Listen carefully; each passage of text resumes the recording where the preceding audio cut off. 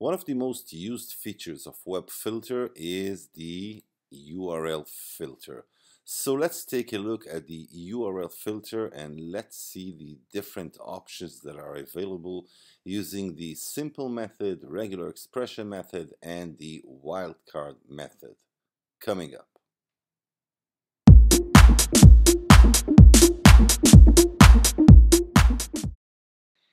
Alright, so let's start. Let's move to security profile, web filter, create new. And here we can actually set the URL filter. So let's block the Gazette domain, and let's do it on the RUTLD, which is the Russian version.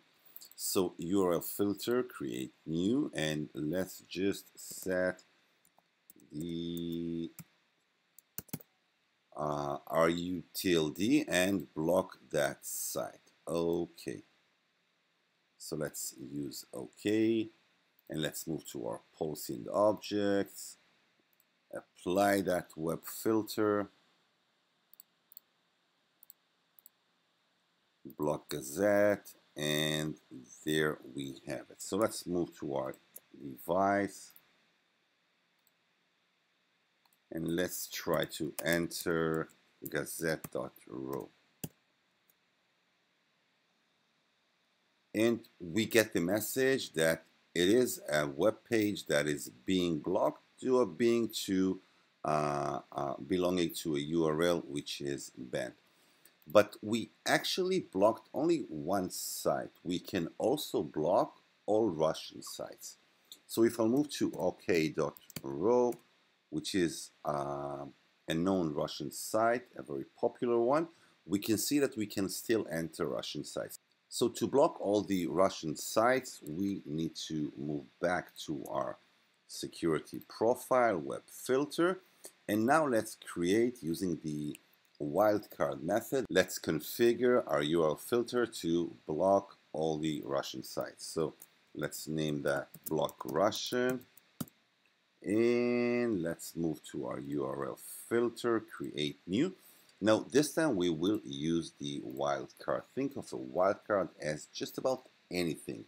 So we will only need to use the hashtag, which means the wildcard dot RU, and set the action to block. So any site, the hashtag actually means any site that ends with the RUTLD will be blocked. So let's do that.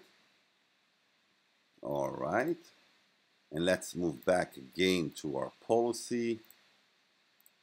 Let's just enable the block Russian sites. Okay, and let's move back to our device.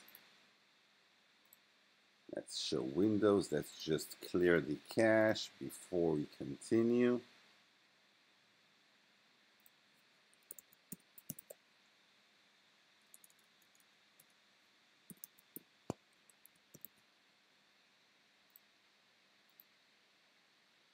Let's clear the cache.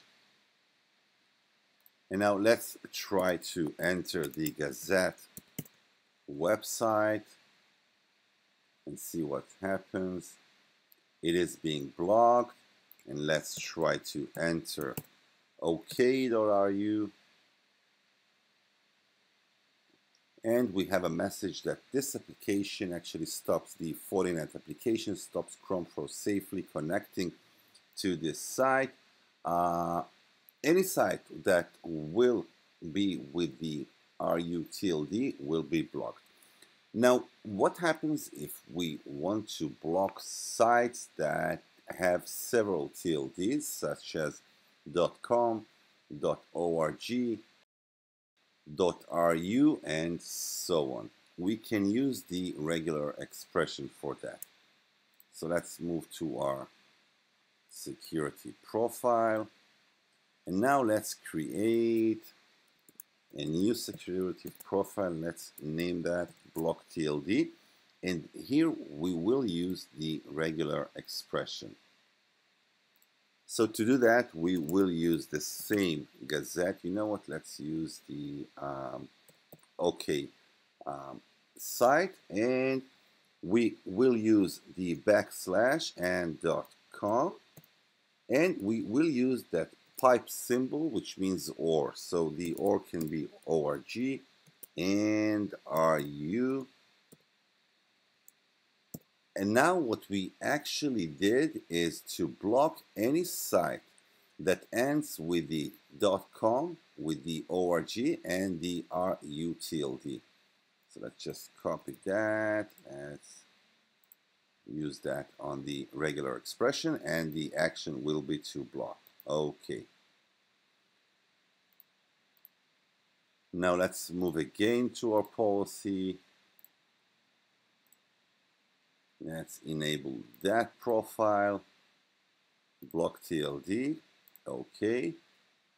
And let's move back to our Ubuntu device. And here we can use the OK.com, or was it Gazette? No, it was OK.com. And we're getting the, again, the message that the web page was blocked. If we'll use the OK.ru, we will see that it is also being blocked. So let's move to our log and report, web filter, and we can see that the OK.ru was blocked. The OK.com was also blocked. So anytime that you need to block several TLDs, or you need a more granular matching on the URL itself, use regular expression.